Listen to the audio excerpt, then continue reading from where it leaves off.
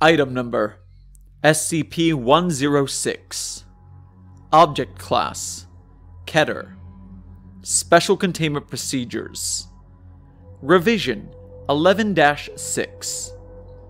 No physical interaction with SCP-106 is allowed at any time. All physical interaction must be approved by no less than a 2/3 vote from the O5 command, and may only extend to testing situations. All staff, research, security, Class D, etc., are to remain at least 20 meters away from the containment cell at all times, except for mandated maintenance and re-evaluation checks. Containment cell must be held suspended in a secondary cell, the walls of which must be at least 30 meters distant from the outer walls of the first or primary cell. The secondary cell is to remain under total observations at all times, and be both illuminated and clear of any and all debris. Any items, movement, or non-normal activity noted within the secondary cell will result in a full site lockdown. Lockdown will be maintained until a situation normal dispatch is issued by Site Command. Any corrosion observed on the primary cell, secondary cell, staff members, or other site locations within 200 meters of SCP-106 are to be reported to Site Security immediately. Any objects or personnel lost to SCP-106 are to be deemed missing/killed in action. No recovery attempts are to be made under any circumstances. Note: SCP-106 does not have a docile state. Any reduction in activity or increased compliance from SCP-106 is to be deemed a luring tactic, immediately preceding an aggressive action, and treated as such. Note: SCP discontinued due to escape percentage. Revision 11-7. No physical interaction with SCP-106 is allowed at any time. All physical interaction must be approved by no less than a 2/3 vote from the O5 command, and may only extend to testing situations. All staff, research, security, Class D, etc., are to remain at least 30 meters away from the containment cell at all times, except under direct order from Site Command. SCP-106 is to be kept within a sealed container, comprised of 16 layers of lead-lined steel, each separated by no less than 18 centimeters of open space aside from minimal support struts. Said container is to be kept suspended by a continuous current system within a fluid medium. This medium is to be replaced in 48-hour cycles, and constantly monitored for any corrosion intrusion. Any corrosion observed on any containment cell surfaces, staff members, or other site locations within 200 meters of SCP-106 are to be reported to Site Security immediately. Any objects or personnel lost to SCP-106 are to be deemed missing/killed in action. No recovery attempts are to be made under any circumstances. SCP-106 does not have a docile state. Any reduction in activity or increased compliance from SCP-106 is to be deemed a luring tactic immediately preceding an aggressive action, and treated as such. Note: observation of SCP-106 has shown a slight resistance when passing through lead or other similar metals. The thickness of the material appears to make no difference. In addition, multiple layers of thin material appear to slow SCP-106, forcing it to enter and re-emerge multiple times. Fluids also appear to temporarily confuse SCP-106. Note: SCP discontinued due to multiple surface breaches. Agitation system continued to disperse corrosion during breach event, resulting in multiple breaches and full containment failure. Revision 11-8. No physical interaction with SCP-106 is allowed at any time. All physical interaction must be approved by no less than a 2/3 vote from O5 Command. Any such interaction must be undertaken in AR2 maximum security sites after a general non-essential staff evacuation. All staff, research, security, Class D, etc., are to remain at least 60 meters away from the containment cell at all times, except in the event of breach events. SCP-106 is to be contained in a sealed container, comprised of lead-lined steel.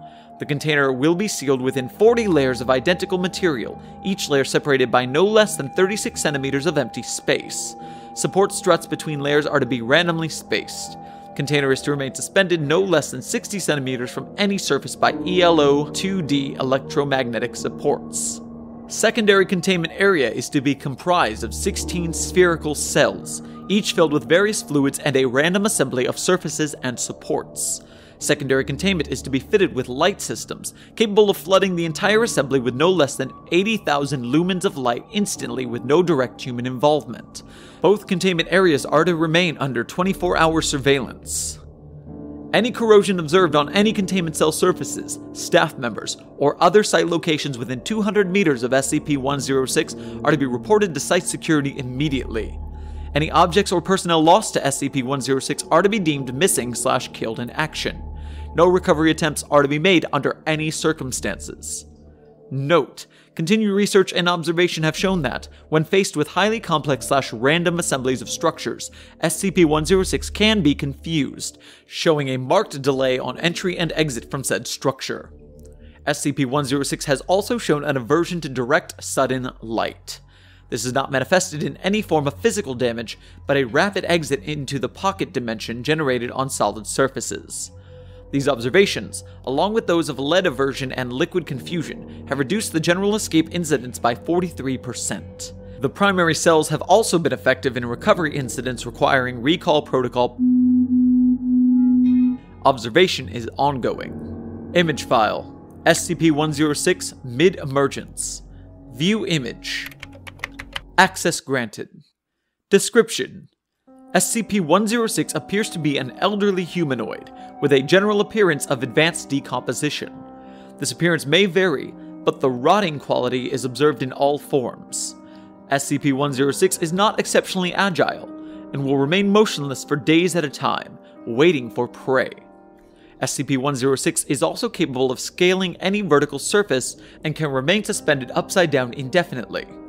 When attacking, SCP-106 will attempt to incapacitate prey by damaging major organs, muscle groups, or tendons, then pull disabled prey into its pocket dimension. SCP-106 appears to prefer human prey items in the 10 to 25 years of age bracket. SCP-106 causes a corrosion effect in all solid matter it touches, engaging a physical breakdown in material several seconds after contact. This is observed as rusting, rotting, and cracking of materials, and the creation of a black, mucus-like substance similar to the material coating SCP-106. This effect is particularly detrimental to living tissues, and is assumed to be a pre-digestion action. Corrosion continues for 6 hours after contact, after which the effect appears to burn out. SCP-106 is capable of passing through solid matter, leaving behind a large patch of its corrosive mucus. SCP-106 is able to vanish inside solid matter, entering what is assumed to be a form of pocket dimension. SCP-106 is then able to exit this dimension from any point connected to the initial entry point. Examples: entering the inner wall of a room and exiting the outer wall, entering a wall and exiting from its ceiling. It is unknown if this is the point of origin for SCP-106 or a simple layer created by SCP-106. Limited observation of this pocket dimension has shown it to be comprised mostly of halls and rooms, with entry. This activity can continue for days, with some subjected individuals being released for the express purpose of hunting, recapture. Addendum: SCP Review Notes. Due to the exceedingly difficult to contain nature of SCP-106, SCP is to be reviewed every 3 months or during a post-breach incident. Physical restraints are impossible, and direct physical damage appears to have no effect on SCP-106. Current SCP, as of revolves around basic observation and immediate response. Previous, more proactive special containment procedures have been recalled due to the events of breaches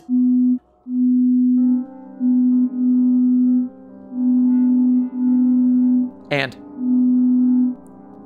notes on behavior.